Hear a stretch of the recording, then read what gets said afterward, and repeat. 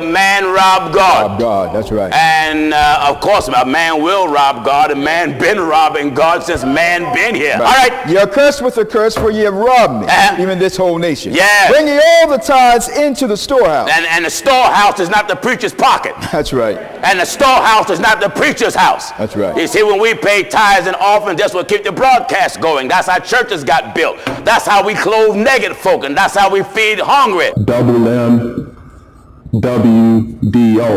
WMWDO is what I call making money with devil obligations. Hey guys, before we continue, I found that 93% of you who watch these videos are not subscribed. Click that subscribe button to support truth, and click the like button to keep these videos populated within the YouTube algorithm. Thank you for your support in truth. Let's get right to it.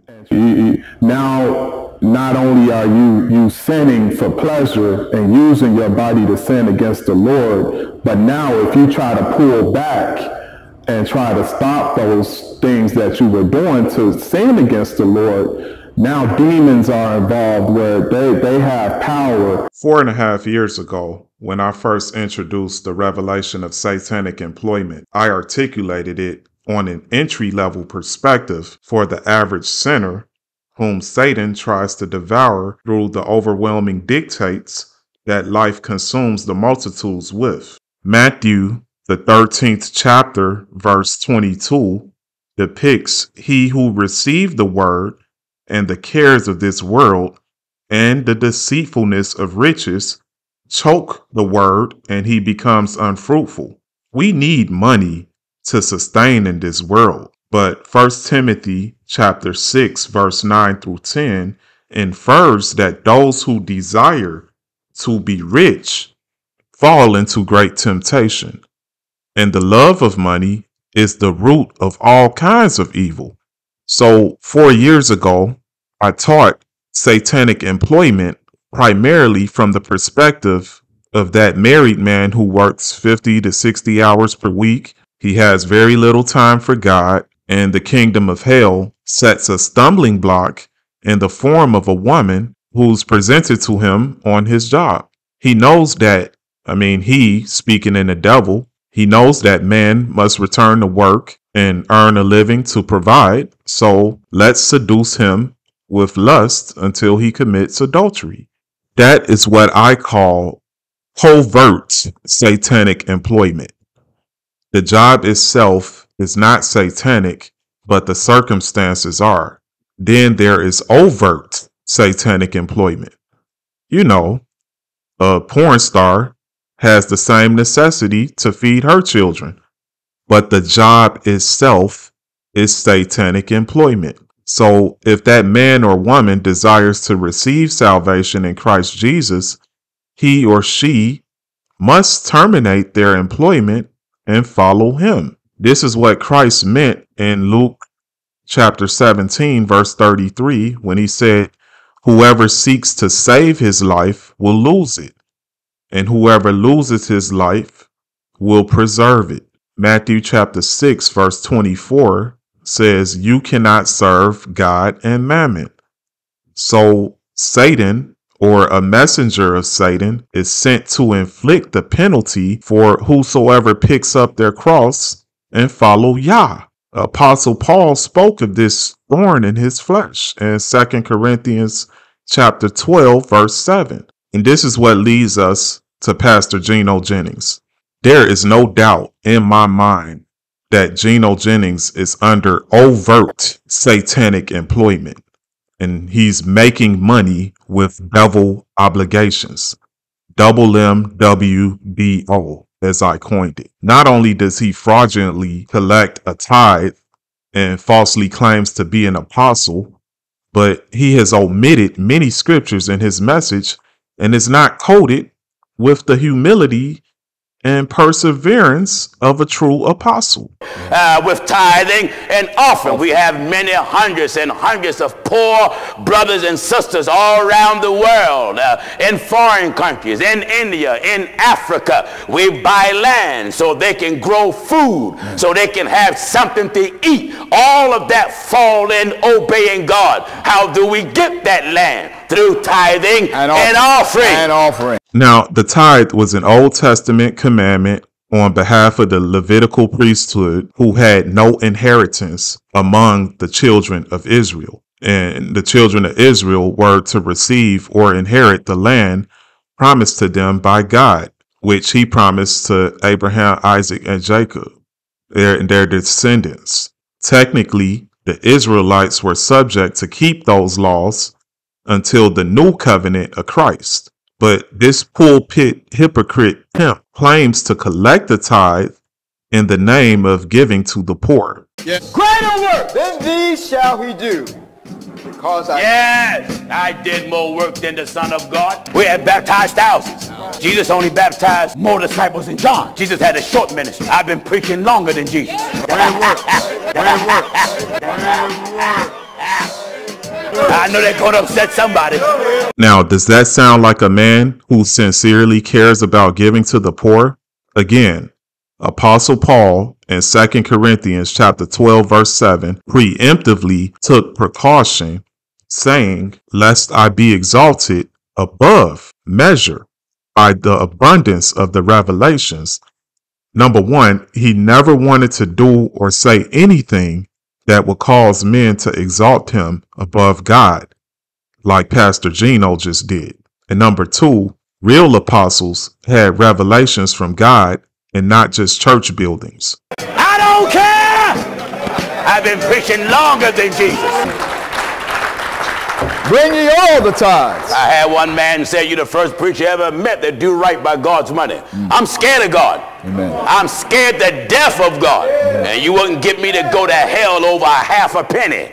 You're on your way to hell for far more than just stealing the church's money. Will a man rob God? Rob God, that's right. And of course, a man will rob God. A man been robbing God since man been here. Okay, so let's revisit overt satanic employment in regards to Ego Jennings, who refers to himself as an apostle, to whom much is given, much is required. Even if he fraudulently claims to be an apostle and collects the tithe and the praises of men, if he were to ever sincerely convert and repent, he would have to return all the money he stole. And he would have to publicly repent and come back as a babe, renouncing the 9 or 10 false doctrines that he has taught for so many years. And Satan would use those synagogues to come snatch them church buildings because he gave it to them. God permitted Satan to touch Job and his possessions, and Job was a righteous man. So how much more Gino Jennings, an unrighteous man? In Luke chapter 19, Zacchaeus, the chief tax collector, he restored fourfold everything he falsely took from anyone through false accusation. And he gave away half of his possessions. In chapter 19, verse 5 of Luke, notice how Christ told Zacchaeus. He just announced himself. He said, I'm coming to your house today. So Zacchaeus was a satanic employee whom Christ gave the same instructions for his salvation as he did the rich young ruler. You see that? This is the penalty for double MWDO, making money with devil obligations, because Zacchaeus at one point in his life was making money with devil obligations. If you are teaching a false doctrine and you're collecting a tithe from the church, although the tithe itself is not biblical, okay, you are making money with devil obligations. If you are exalting yourself in the midst of the people above God, then you are making money with devil obligations. If you are causing families to break up and marriages to be torn apart by preaching a false doctrine of divorce and remarriage and not implementing the grace of God into your word to the people, then you are making money with devil obligations, because Satan is using you to bring people into bondage. Okay, but nevertheless, in the Old Testament, there were 10 commandments. The New Testament, there are the 17 works of the flesh. Again, 1 Corinthians chapter 6, verse 10, warns that the love of money is the root of all kinds of evil, which pretty much represents the 17 works of the flesh, which are adultery, fornication, uncleanness, lewdness, idolatry, sorcery, hatred, contentions, jealousies, outbursts of wrath, selfish ambitions, dissensions, heresies, envy, murder, drunkenness, revelries, and the apostle said the like, of which he said, I tell you beforehand, just as I told you in time past, that those who practice such things will not inherit the kingdom of God. Okay. Furthermore, the mantle of an apostle requires an insurmountable weight of the gospel. Okay. An apostle is one who is hollowed out for God.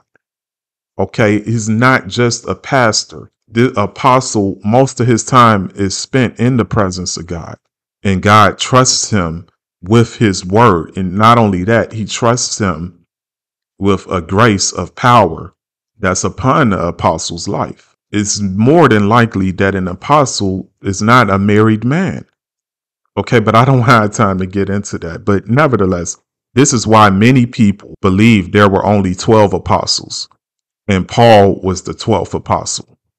Okay, now this is debatable, but in 1 Corinthians chapter 4, verse 11, Paul said, we apostles hunger and thirst, we are poorly clothed and beaten to death, and we are homeless. Okay, verse 9, God has displayed us last as men condemned to death. Okay, so to be an apostle, you must be so lowly among men. You must be poorly clothed and homeless, and you must be condemned to death. Gino Jennings is none of those things. Okay, he's just a pulpit pimp, a hot-headed hypocrite who wears a three-piece suit and just boasts about himself. And he's rich. Okay, he's not homeless. He's not poorly clothed. Okay.